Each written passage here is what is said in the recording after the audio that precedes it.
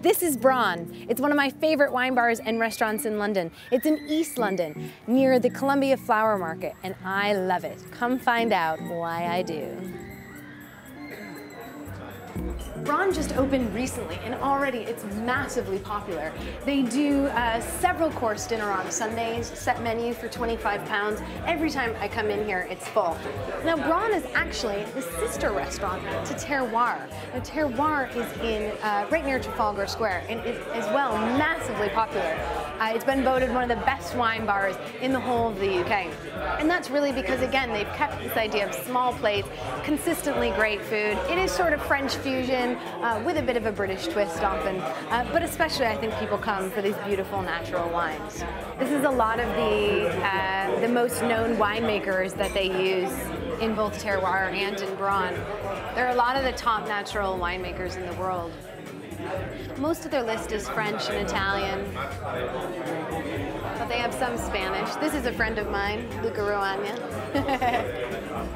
We get the bread from E5 Bakehouse, which is in London Field, so it's like 10 minutes by walk from here. Okay.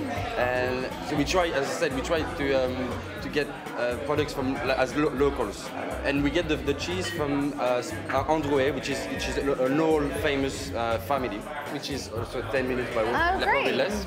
And we get, well, usually chef goes there, or I go there by walk, get the cheese, and the bread is delivered every morning by bicycle. By bicycle. See, bicycle deliveries, walking down to get the cheese, that's about as local as you get.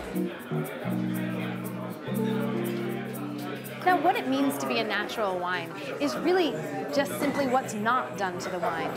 Basically, it's about minimal intervention. So not only is the wine organic and biodynamic from the vineyard, but also in the winery. So it's about not adding lots of sulfites or tannins or acids to it. So you're basically trying to do as little as possible to the wine. When you have very minimal sulfites in a wine, when it's made very, very clean and pure, then obviously it makes sense that the next day you're not going to feel quite so awful as you did with that really big commercially produced wine. The other byproduct of making a very natural wine is that, like with apple juice, if you make natural apple juice, it's a bit cloudy. Same concept with wine. We just have to come around to the idea that it's okay for wine to be cloudy. It actually doesn't mean that it tastes any less pure. Now, the menu at Brawn can be a little bit overwhelming. A lot of these wines, most of us have never heard of before, but don't worry, the staff here are incredibly knowledgeable and friendly and will really help you order the kind of wine that you like. And this winemaker is really as extreme natural as it gets. Look at all that sediment in there, tons and tons of sediment.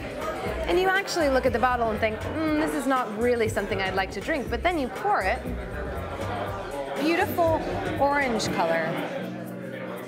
Beautiful apricots and floral. You drink it at room temperature or very, very slightly chilled. This is a wine that you could drink every day, and it goes down so easily. I'll be taking this home with me tonight.